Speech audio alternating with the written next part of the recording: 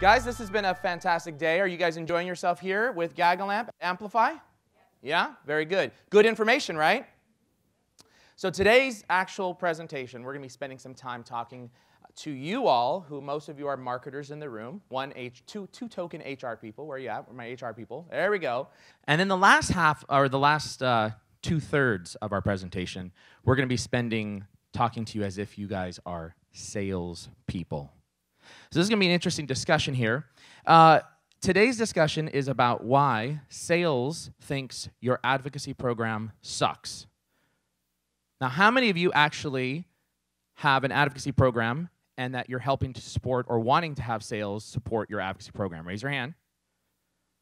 How many of you have 100% participation from your sales advocates?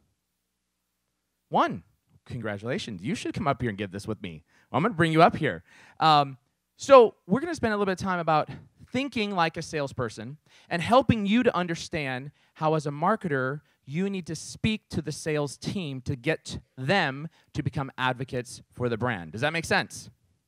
So we're going to do a little bit of contest. I told you that we're going to pretend as if you're salespeople today, right?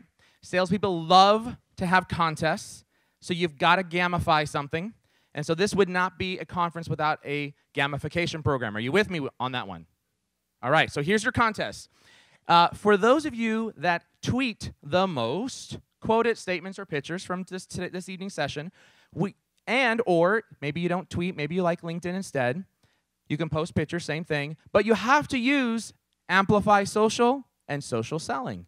You're certainly welcome to tag me. What you will get, or you may use for your salespeople, is we do LinkedIn profile audits, and we'll help produce a report that will show you everything that's wrong, not everything, almost everything that's wrong with your LinkedIn profile that you could use for your sales team as you wanted to, as part of helping your sales team understand how to leverage social. So we're going to have a little contest. We want to make sure you're using Amplify Social. It's going to be on the bottom right-hand corner of every slide. Make sure you get your phones out and start tweeting away. We want to blow up Amplify Social. Can we do that? Can we blow up Amplify Social? Raise your hand. Yes? Yes? No. Can we do that? Can we blow up Amplify Social right now? Raise it. There we go. We've got some life in the room. So most of you who go out and produce a employee advocacy program, you show slides like this. And you talk about the Edelman's Trust Barometer study that was done that showcases how buyers perceive employees and their voice as greater levels of trust than the CEO themselves. In fact, some of you may have even shown this slide to leadership teams that showcase this type of data, that why you need to get employee advocates into your program. Does this look familiar to anybody? Only one person? Nobody else thinks like? Okay, all right, gotcha. And then you go out and talk about this with your sales brethren, and you say, sales folks, we want you to become our advocates because you have a voice in the industry that your buyers will actually trust more than even our own CEO or our own content that we produce. And salespeople look at you like, you're crazy. They're like, what's in it for me? So you might even show this particular slide, which shows the benefits firms receive from employee advocacy. Here was a study that was done. Increased visibility, you guys. We have to launch this particular program because we'll get greater brand visibility for the brand, whatever your brand might be. And in addition to that, better brand recognition. We'll get better inbound traffic, which, by the way, better inbound traffic translates into, for marketing, more leads for you, sales. Is that right? That's what we say. Isn't that correct?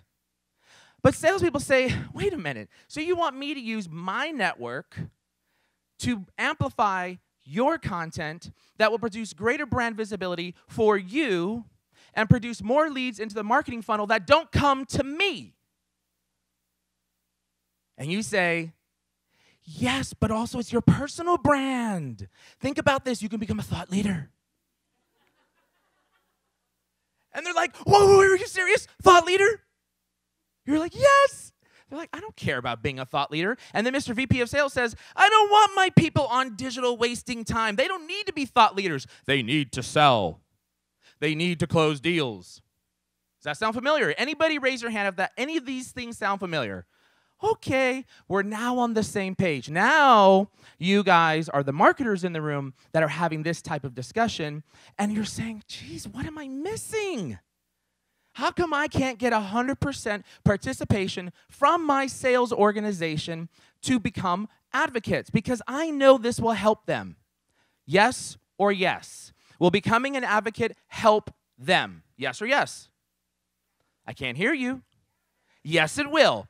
But now we need to translate this back into the sales organization to help them understand. So, you also say to them, here are some of the things that you can post, guys, in part of our advocacy program. It is all this great content that we're going to put into our GaggleAmp. You're going to have all these gaggles. There's at least 10 different things. We're going to have recommended articles inside there. We're going to have client case studies. We're going to have client webinars. We're going to have events. We're going to have blog posts that you can put out there.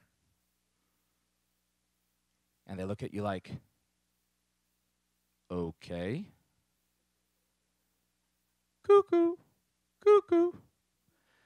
And you're like, what don't they get? This content is here. I'm going to make it so easy. We've got the most amazing brand amplification, employee advocacy application out there in the world. I just spent all this money and you're not getting the point. What am I missing?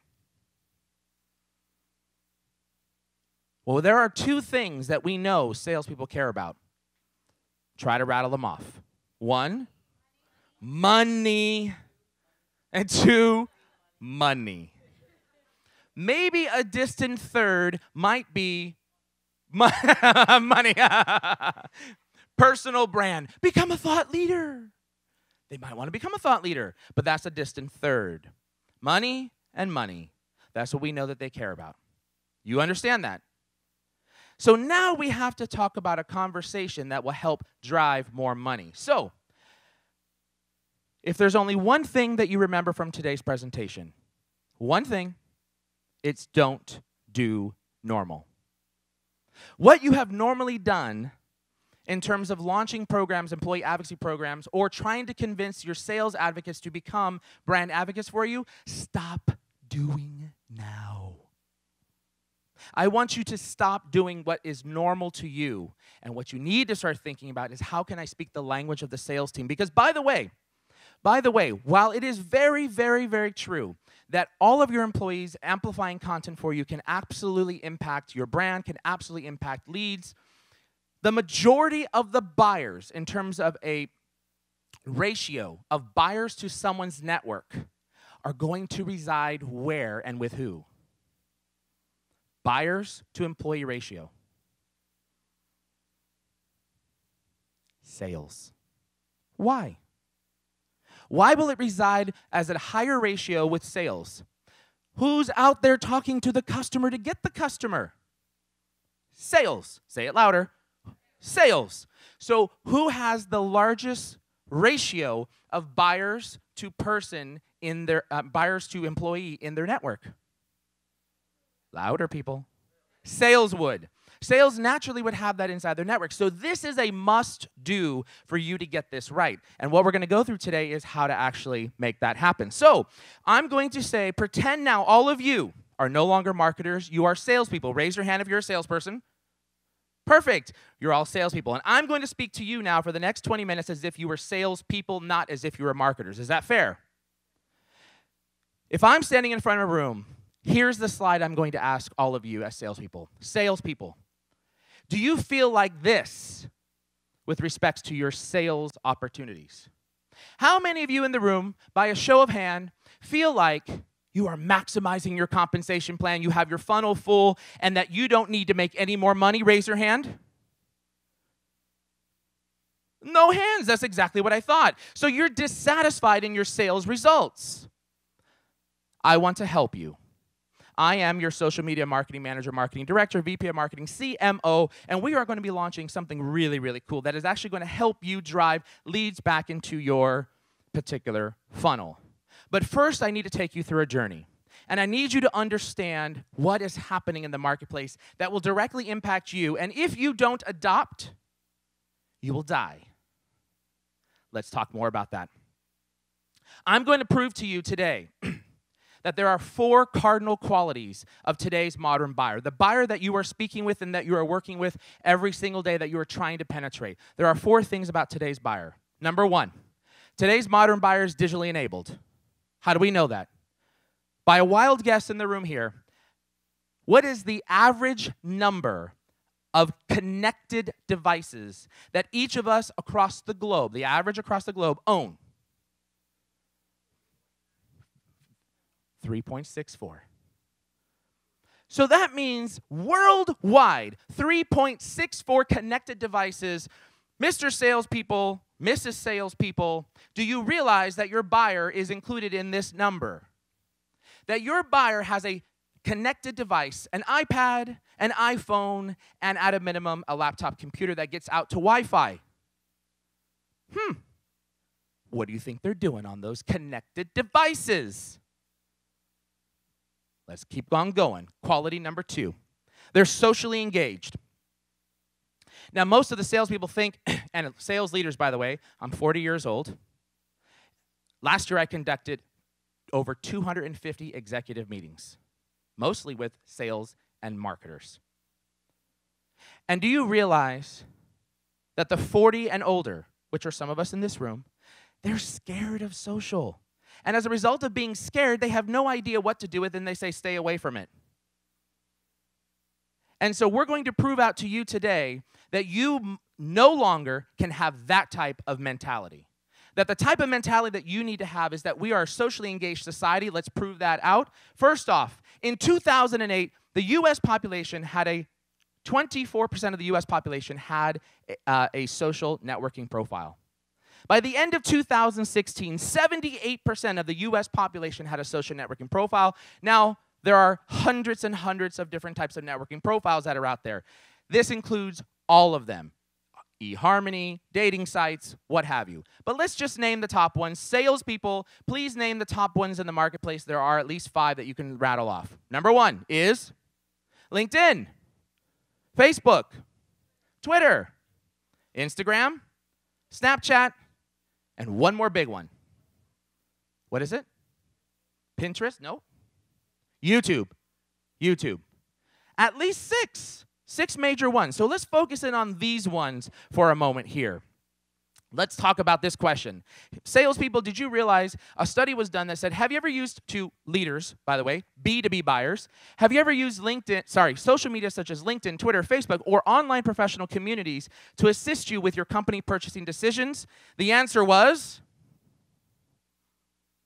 75% of your buyers said yes. Now let's break that down. Of that 75%, how many of them were executives? What percentage of them, of the executives, said yes, they do? 84% of C-level executives said they use their professional communities to help them make purchasing decisions. Are you seriously not thinking that your buyers are not engaged on social? You just may not see them. So, now that I just proved out to you that our buyers are digitally connected, socially engaged, there's third quality. They are mobile attached. Now, salespeople, I'm going to ask you to raise your hand. This is going to be an embarrassing question for some of you, but we're all salespeople, we're all friends here. On this next picture, I want you to tell me if you do this. How many, by a show of hand, take your mobile device to the bathroom with you and scroll up and down? By the way, I'm raising my hand because I do it too. Raise your hand. No. Don't try to lie. Raise your hand. Don't feel uncomfortable. Okay, like they don't want to raise their hand. They're like, oh, girl, I can't do that. Don't tell everybody I'm going to do that. Yes, you do. You do it. I do it. And guess what? Your buyers do it too. Now, what do you think they're doing while... What are you doing while you're sitting on the pot, scrolling through on your phone doing this? You're swiping up and down. What are you looking at? Instagram, social media, right? You're looking at social media. What are the 2 things that you most commonly stop at? 2 things that you most commonly stop at? Pictures, videos. So let me ask you a question, salespeople. You just got through saying, almost all of you in the room raised your hand for those of you that weren't embarrassed, said you take your device to the bathroom with you. Can we agree that your buyers are doing the exact same thing? You just said that. What are you doing? You're scrolling up and down on social media. And I just asked you, what are you stopping at? And you just said pictures and videos. Whoa, novel concept. So do you think then that we should have pictures and videos on their social feeds representing your personal interest and or company-related interests that might get to them while they're sitting there scrolling on the pot? Yeah, interesting. So now the light's starting to shine. You guys see the light at the end of the tunnel a little bit?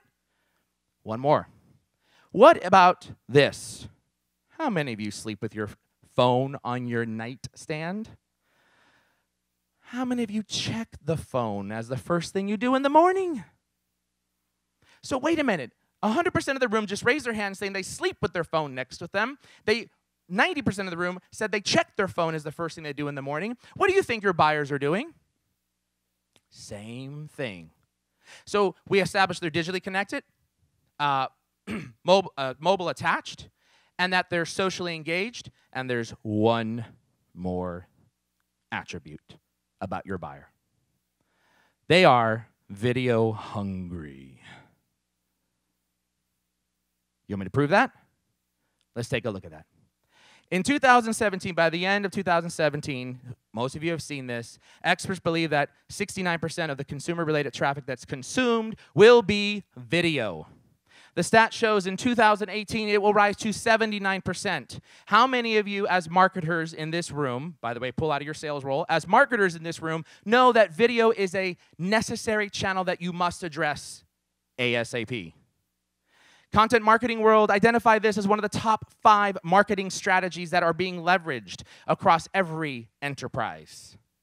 And this is no different, Mr. Salesperson. Now you're back into salespeople role. This is no different for you. How are you engaging with your buyers differently? We know that they're video hungry. We know that they're consuming video traffic. Here's the story. Salespeople, the way that our buyers, our customers buy has fundamentally changed. We have seen this stat 1,000 times, but I've just proven it to you that this, in fact, is the way that buyers are engaging online. 61% are doing self-driven information research prior to picking up the phone. Yes or yes. They will get the information with or without you. Yes. They will find that data whether or not you are providing it. They will go where they need to go. They will go to where no man has gone before. And they will find that data before they pick up the phone. In fact, many of them are coming very well armed into a discussion, and you're wondering, why is it that they know so much information? Well, salespeople, they're not stupid. Modern buyers require modern sellers. Modern buyers require modern sellers. The question that you have to ask yourself, are you a modern seller? And just look at what you do alone. You yourself are consuming this data in the fashion that I just showed you, and you raised your hand on almost every single occasion. Your buyers are not doing anything differently.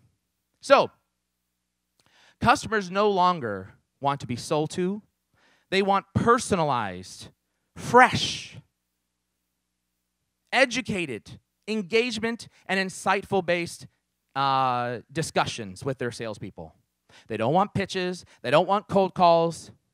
Just ask your VP of sales, Mr. VP of sales, I'm going to pretend a VP of sales is in the room, and I'm going to pick on Doug. Doug, you're my VP of sales. Doug, how many cold emails do you get per week? Just say 5. And Doug, of those cold emails that you get, how many of them do you actually respond to? Oh. So you mean cold calling doesn't work? Cold emails don't work? It's a waste of time. Now, we would never tell a salesperson that the cold call is dead. We would never tell a salesperson that they shouldn't send out a cold email, unless, of course, you're in Canada or in Europe, where the rules are quite different. But what we would tell them is that those channels, while they're still there today and they exist, they are not as effective as they used to be 10 years ago. And Mr. VP of Sales, Doug, you grew up selling the way that you did, knocking on doors, going to business parks, handing out business cards, going to networking events, and shaking hands. Guess what? Your modern buyer is sitting on the pot, scrolling through their social media feed, grabbing information that they need, and they're not at that networking event. And in many cases, that modern buyer is actually a remote employee that has moved out of the corporate office because the corporation has decided to shut down millions of square feet and put everybody at home to be able to give a better experience for the employee. Am I wrong, HR? So, what we have to ask ourselves is how, in fact, I hope this loads. Something's wrong here. Here we go. How, in fact, are buyers engaging with salespeople today? Number one, the old way is not dead. It is just less effective. And we as salespeople, you as salespeople in this room right now, you have to learn how to manage a multi-channel approach to connect with your buyer. That multi-channel approach does not mean that I'm going to give you a silver bullet. The application that I'm about to roll out to you and teach you how to use, called Employee Advocacy, otherwise AKA Sales Advocacy, it is not a silver bullet. It will not make you become Tom Cruise. But it is a bullet in your gun. And if you are missing this, if you're shooting a blank, you may miss out on an opportunity. And so as a direct result, we now engage with our buyers through text messaging. How many of you actually text if you're in a buying position, how many of you actually text with your salesperson? A few of you in the room. It is a growing trend that is taking place. It's easy, it's quick, it's happening. How many of you actually get video messages from your sales team? Nobody. One. But if you received a video message through email instead of a text, would it be different? Yes or yes? Yes or yes? Absolutely. Would it stop you? Yeah, and might you click on it because there's actually something different that makes them unique? So here's the thing. Mr. Salespeople and Mrs. Salespeople in the room, why are you not using video? There are platforms that you could go out and buy and use this, but also, too, leveraging social networks. Oh, just happens to be today's training that you're going to get is actually teaching you how to actually leverage a tool called GaggleAmp that will help you with this social networking problem. So our job here as marketers, we want to help you sell more. We want to help fill the gap on some of these areas right here to help you be able to achieve more. And if you do that, I promise you this. If you actually feed your network with content, your buyers will engage with that content. Your buyers will look at that content. And I can tell you, me personally, story after story after story that proves out that that is the case. Otherwise, all of you who are in the room here that are doing content marketing, for example, there would be no purpose for content marketing. Agree? So,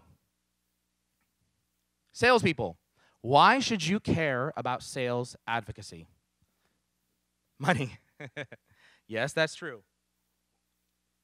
Before you get to the money, this is what you're going to tell them. This is what I'm going to tell you as salespeople. Your online profile, first of all, serves as your digital brand. Let me assure you this,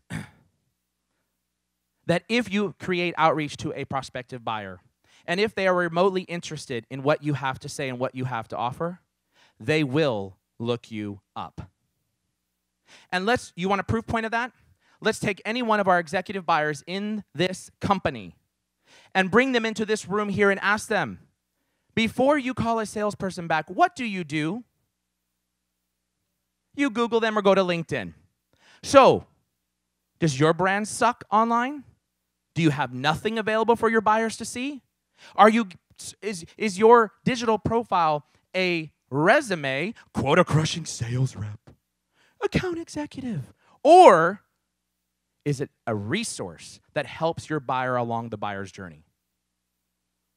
And marketers, your job is to help turn them into a resource. Number two, it becomes your digital Rolodex. By a show of hands, how many of you salespeople in this room actually have the old school Rolodex that you put business cards inside of that's indexed by letters, and you roll the ball like this? How many of you actually have that still? Oh, nobody. Oh, surprising. Well, guess what? Your LinkedIn profile serves as your digital Rolodex. Did you know that? You don't have a place to store business cards. You probably keep them inside a drawer. You throw them inside there and put a big rubber band and say one day you'll get back to them. But why don't you just reach out and connect with somebody and build your digital presence online? Use your LinkedIn profile and Twitter profile as a way to be able to connect with your buyers, and then you can serve them content so that while they're sitting on the pot, scrolling on their social media feeds, what will they see possibly in their feed? Your content. It is also your digital business card. Many of you ask for my business card. I rarely show up to conferences with a business card. You know what I do? I say, oh, I don't have one, but let me do this. Let me connect with you on LinkedIn. Why? Because all the data is right there. It's electronic. I'm not going to sit there and take that data and try to program it into my phone. I can just connect with you on LinkedIn, and guess what? Your contact information is right there on the bottom of your LinkedIn profile. If I need to get a hold of you, I will simply hit your LinkedIn profile, simply go down to the contact information, and hit phone number and dial. Number 4, it's how Google, Yahoo, and Bing will display you. Did you realize that if you Google your first name, if you have your LinkedIn profile set up for public open settings, as an example, along with Twitter, non-privatized, your name might actually display with your LinkedIn profile and your Twitter handle in position number 1 and 2. In fact, it wasn't until about a month ago that my LinkedIn profile was not in first position over our company website and my personal page on the company website. And do you know how many articles that I've written and where I've been featured at? But my LinkedIn profile had more juice from an SEO perspective than all the other content out there until about a month ago. So, Mr. Sales and Mrs. Sales Rep, will your buyer look you up? Yes. What will they find? This is what you want them seeing. You want them to see what you want them to see from Google, Yahoo, and Bing. 4th, your personal digital profile serves as your mini microsite. You want to have that full of content so that you can help your buyer along their buyer's journey. If you have no activity whatsoever on your digital profiles, then you have an empty website. And for the marketers in the room, if you have the most amazing, beautiful, templatized website that has no content, will it serve any purpose? Yes or no? Louder. Absolutely not. And so you, as Mr. Sales and Mrs. Salesperson, you need to think like a marketer. Today's modern buyer requires a modern, say it louder, seller. And last but not least, it's your talent recruitment page. Guess what? Leaders are now looking for people who have the digital mindset, who are utilizing digital technologies to be able to help expand their sales pipeline. They're not interested in the old, archaic, dinosaur-like salespeople who are not interested in leveraging technologies that will actually help advance the brand of the organization, as well as identify the culture that they want to display out there in the marketplace about how great this place may be to work. So we need your help with that too. That having been said, why sales advocacy actually works. Let's get to the why now. This is what you care about. Number 1, you're 50% more likely to meet or exceed quota. The stats show it. Those who are engaged with digital, these are the results. But I couldn't get to the results until I actually proved to you that this is a valid channel. Do you agree? So some of you are actually showing this slide right here before you've proven to them that this is a viable methodology that they should be engaged on from a channel perspective. So never show this slide right here until you've proven to them that they, in fact, must use the channel. Number 2, there are an average of 5 pieces of content that are consumed before ready to speak to a sales rep. 86% of consumers post purchasing question on social media sites to help them decide. Now, this is a consumer-based stat right here. Nonetheless, we buy like consumers. Number 4, 65% of buyers viewed between 5 to 8 pieces of content from the winning vendor that came from Inside View. Oh my gosh, So as a salesperson, should marketing be doing all the work? Does marketing know, is marketing speaking directly to your buyer when you guys are just starting out on a sales opportunity? Or is it your job to speak to your buyer? Your job. Your job. It's marketing's job to make sure you have the right content that maps to the buyer's journey. Number 6, 78% of reps utilizing social media and social selling outperform their peers. Let's just say that number is 50% wrong. Would you rather have a 40-something% or 30-something% chance of being able to exceed your quota?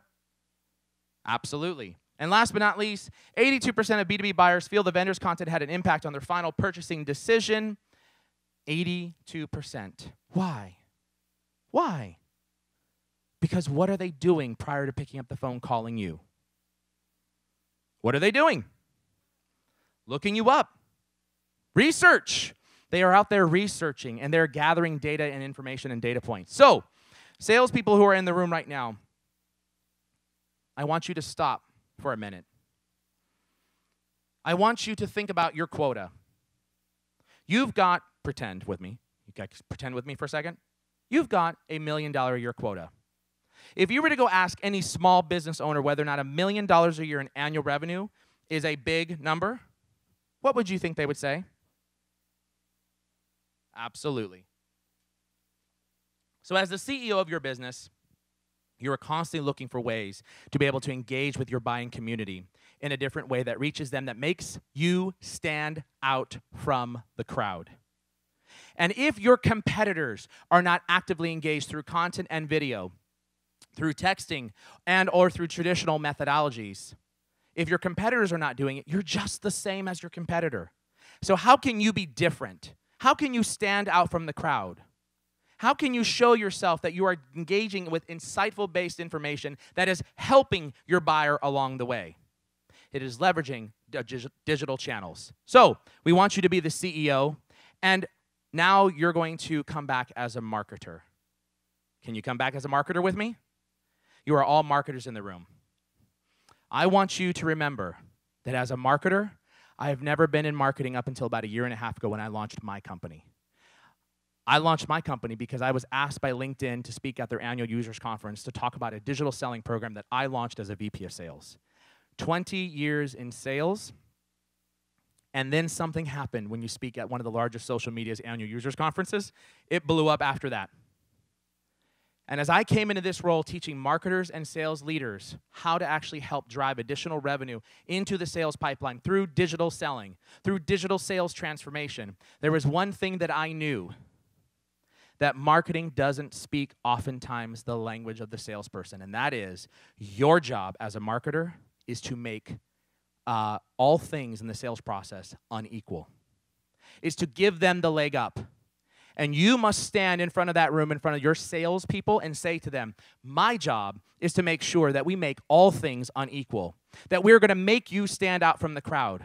Your job is to determine whether or not you actually want to use what is going to help you. So, in closing, I said, don't do normal.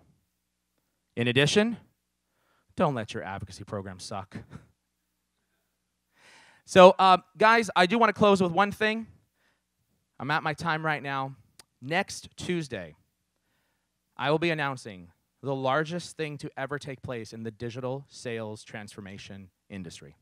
And I couldn't be more excited about it. GaggleAmp has been an amazing partner for our organization. They are part of this announcement that we're making, or they are part of a subset of the solutions that we're announcing. Something massive is happening. It is the largest thing that will ever hit the digital sales transformation space. And so I would encourage you, if nothing else, you want to hear what's going to happen? Go ahead and subscribe to our list. You can unsubscribe afterwards. You'll get the message. All you have to do is text your phone number to 925-403-4170. Not your phone number. Text your email, excuse me. Text your email to 925-403-4170, and as soon as you do that, I'll respond back to you and say, what's your name? And if you don't want me to say, hey there, put your name back inside there, inside the text message. This is very exciting. I also want to introduce my colleague, David, in the room. David, raise your hand. If you have any questions, he's right here in the center of the room. You can feel free to come and talk to us afterwards. But next Tuesday, June 20th, we'll shake the digital sales service industry as a whole. Nothing has ever been done like this, and I'm super excited about it, and it's the first time in history that this will be done. So if you subscribe and you get the message, I only ask one huge favor. Help us amplify the message if you enjoyed this presentation. So, ladies and gentlemen, I want to thank you, and if we have time for Q&A, I'm happy to take some questions.